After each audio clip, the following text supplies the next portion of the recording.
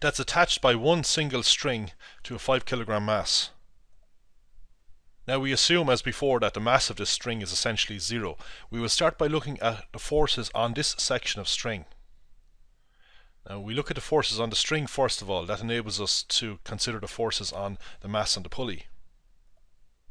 So let's suppose that the force on this end of the string due to the 5 kilogram mass has magnitude T, that's vertically down. Now we will look at the resultant force along this section of string, the section highlighted in blue. Well, we know that that's the mass of the string times the acceleration of the string, but the mass of the string is zero, we are saying, so the resultant force along this piece of string is zero. Of course, there is a force on this string due to the pulley. The pulley exerts a force on the string at each point in a direction that's perpendicular to the string, so this force has no component along the string, so we forget about those forces. We're only interested in forces along the string. We also have the weight of the string, but we know that that's zero since we're assuming the mass is zero. Okay, since the resultant force along the string is zero, we see that the force on the end of the string, of this section of the string that just meets this movable pulley, must have the same magnitude as this force. So this force also has magnitude T. It's T minus T will give us zero, and that's what we want. We want a resultant force of zero along the string. Now all we've got to do is apply Newton's third law. The force on this end of the string due to the 5 kilogram mass is T down. So the force on the 5 kilogram mass due to the string must be T up. It's equal but opposite. Similarly over here, the force on this end of the blue section of string due to the remainder of the string is T down. So the force on the the force on the other section of the string due to the blue part must be T up.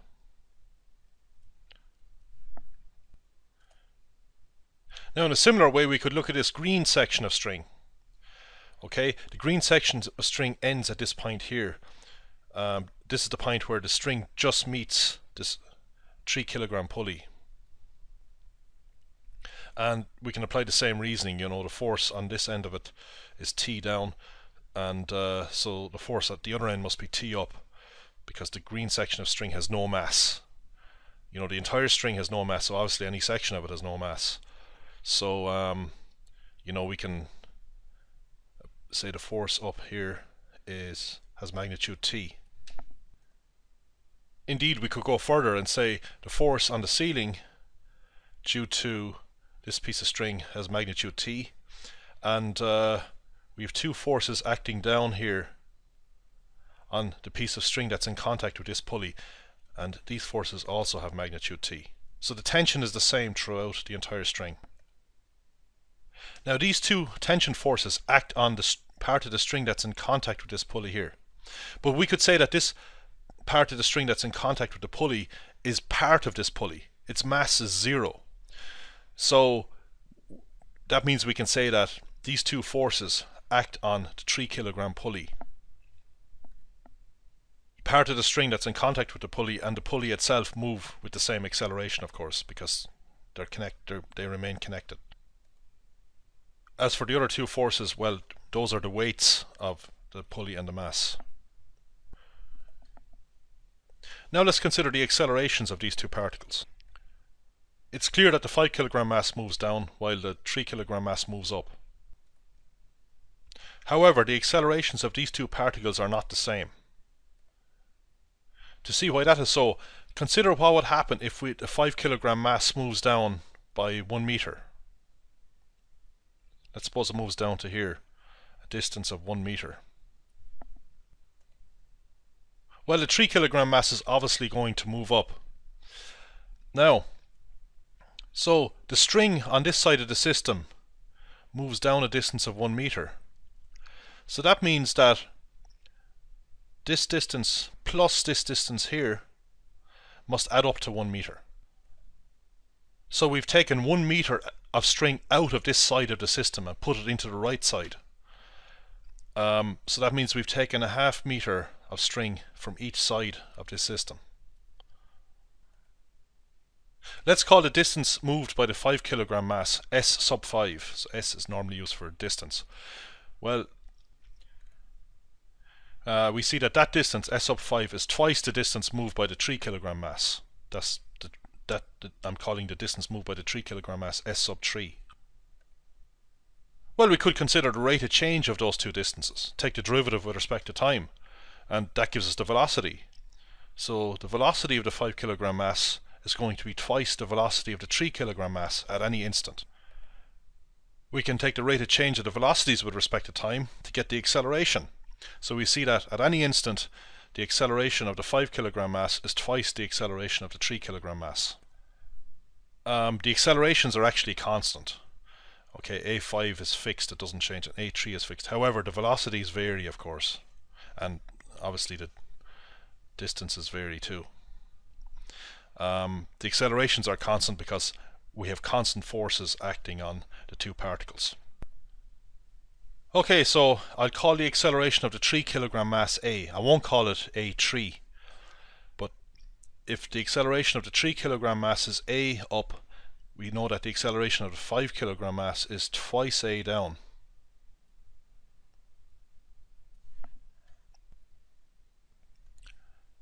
Now we can solve the system. So let's look at the resultant force on the 3 kilogram mass. Well, it's 2t up and 3g down. So by Newton's second law, that's equal to the mass times the acceleration, where the acceleration of the 3 kilogram mass is a. Now let's get the force on the 5 kilogram mass. So downwards is positive for the 5 kilogram mass, that's the direction of the acceleration. So it's 5g minus t.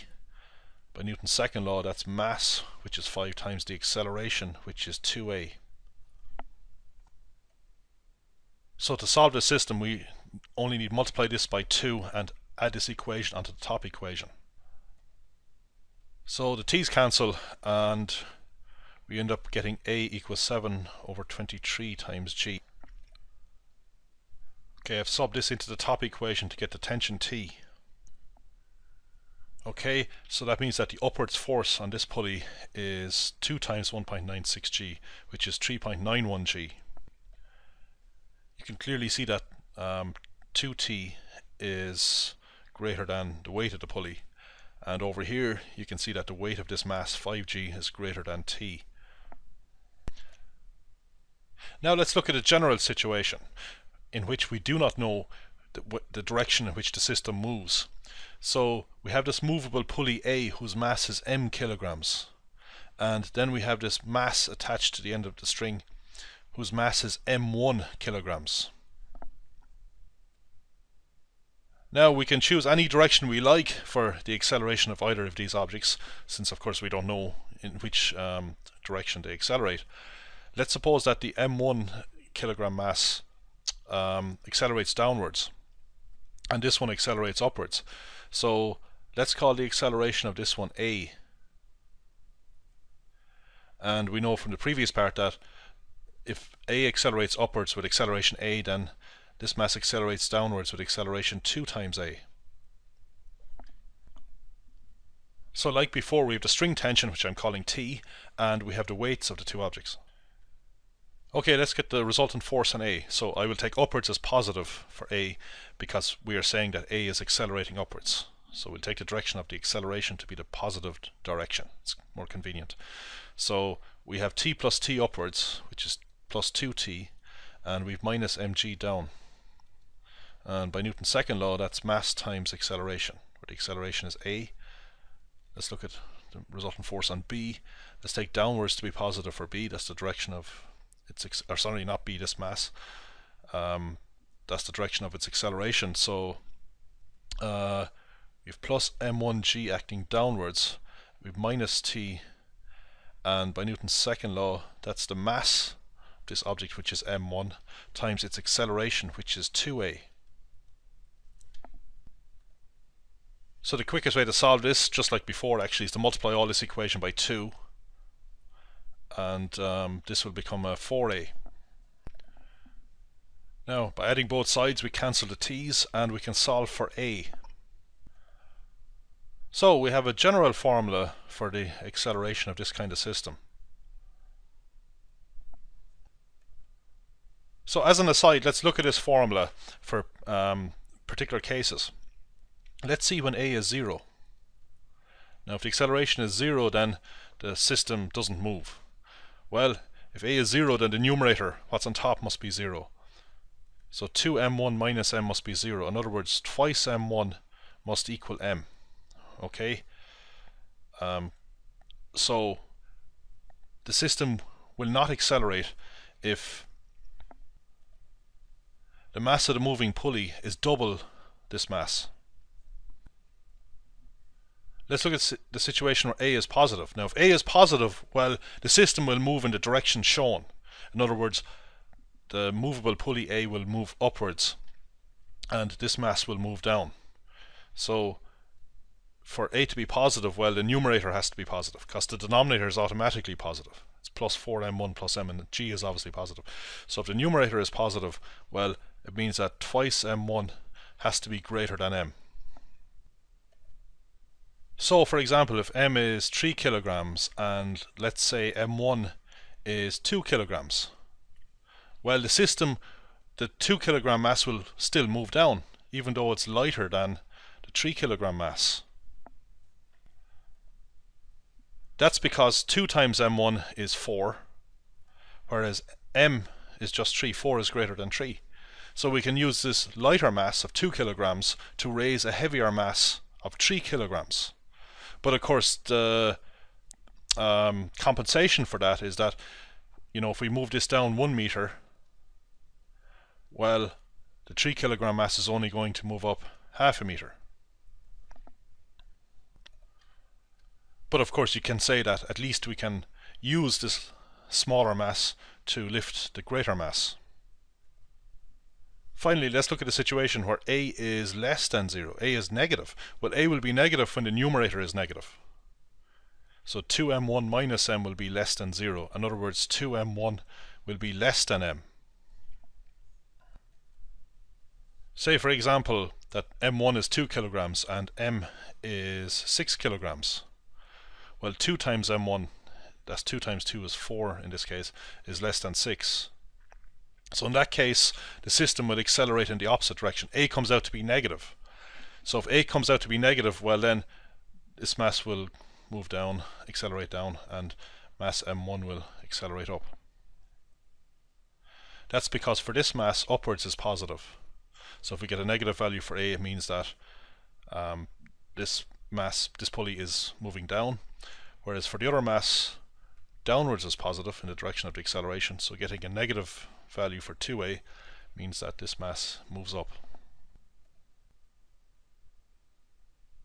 A block A of mass 4 kilograms can slide on a rough horizontal table. If its mass is 4 kilograms, its weight is 4g, and because it's in contact with this table, there's a force on the block due to the table of magnitude 4g vertically up. That's because there's no acceleration in the vertical direction. The block is connected inelastically to a pulley system from which B, a mass of 8 kilograms, hangs freely under gravity. So the weight of B is 8g. Okay, we have a light inelastic string. Light means basically we're saying its mass is 0. It's inelastic means it's inextensible. Now let's look at the forces on the system due to the string. Well, let's suppose that the force on B due to the string has magnitude T, and of course that's going to be vertically up along the string. It's going to be a force on B away from B along the string. Now we saw previously that this force or this tension is the same throughout the string, so the force on this pulley due to the string is actually 2T. We have T here and we have another T here, just like we saw previously. Now it's assumed here that the mass is 0, even though it doesn't say in the question, but you know, if the mass is not 0, well, we would have to the force of 2T would be acting on this pulley and this block, and we'd have to know the total mass, and we know nothing about this pulley, so we assume its mass is 0. We do know the mass of block A. A horizontal force P of 320 newtons is applied to the mass at A.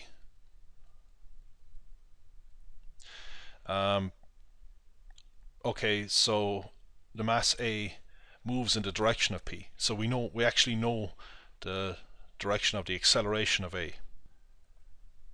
So let's call the acceleration of A little a. So that's pointing to the right. Now we must also consider the friction force on the block. Well, since we know the direction of motion of the block, which is to the right, the friction force opposes that motion, so the friction force must be pointing to the left. And we know that when something is moving or on the verge of moving, the maximum friction force is acting. And the maximum friction force is the coefficient of friction mu multiplied by the force of the surface on the block, which is 4g. So we 4/7 multiplied by 4g. Okay, so that's 16g over 7. Okay, we want the acceleration of A. So let's get the resultant force on A. Well, the acceleration of A is to the right, so we'll take that direction as the positive direction for convenience. So this force of 320 newtons is positive. And we have these three forces actually. We have a force of T plus T, or 2T, acting to the left, so that's minus 2T, and the friction force is negative. And that must equal the mass times the acceleration. Well, the mass is 4. The acceleration we are saying is A. So that's the resultant force. The vertical forces add up to 0. Now let's get the resultant force on B. Well, since A moves to the right, it is clear that B must move up. So the acceleration of B must be upwards. Okay, we assume it starts at rest and it's accelerating upwards. So the force on it is plus T minus hg, and that's its mass, which is 8 times its acceleration. Now what is its acceleration?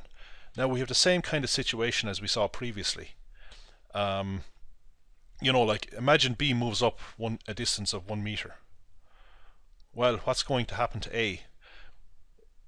1 meter's worth of string, a length of 1 meter of string gets fed into this pulley here, and that's divided in 2. So if this bit of string decreases by 1 meter, well, this piece here increases by 1 meter, this loop of string here. But if it increases by 1 meter, that's a half meter on each side. Okay, so we had a half meter here and a half meter here. So we've assumed that it's after moving up 1 meter.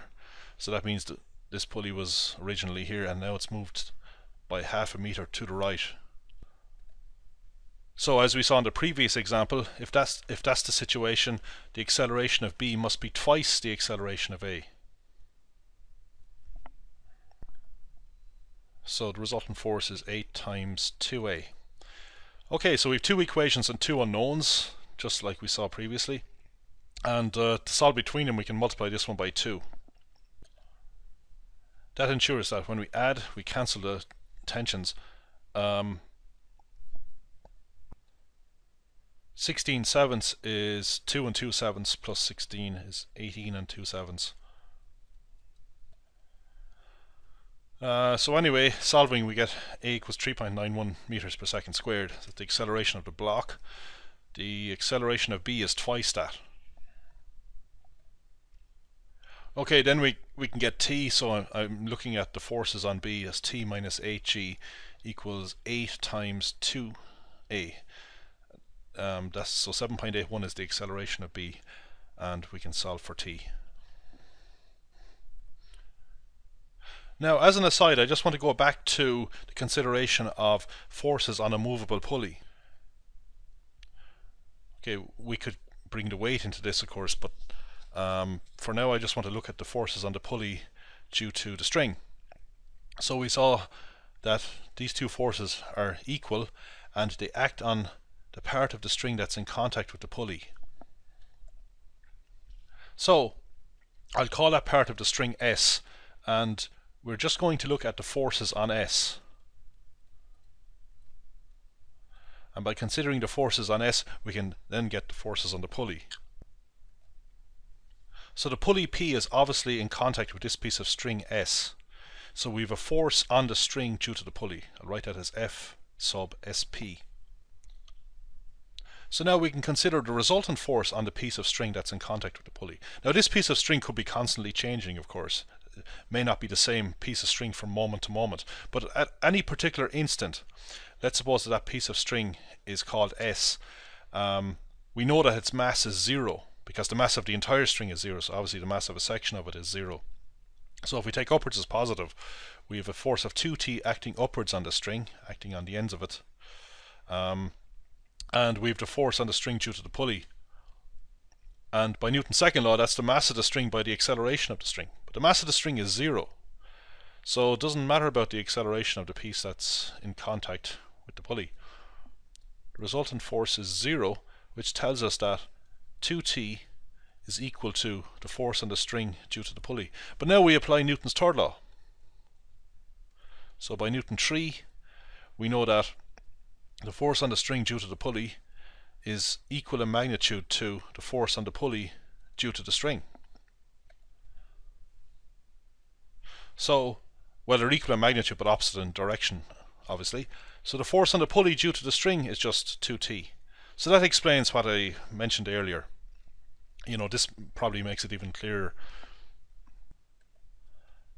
So this vector here is the force on the pulley due to the string. It's 2t. But of course, I didn't mention the weight of the pulley. The weight of the pulley could come into it also, unless the pulley is so light that we can say it's massless.